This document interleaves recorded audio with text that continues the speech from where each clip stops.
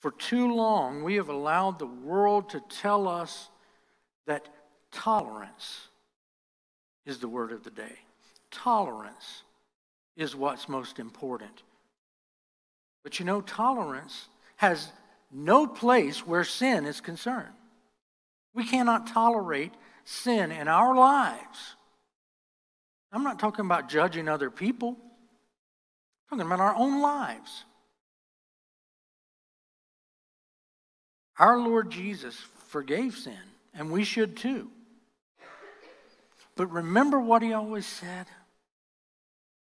Remember what he said that's so often recorded after he forgave someone their sins? He would tell them, go and what? Sin no more.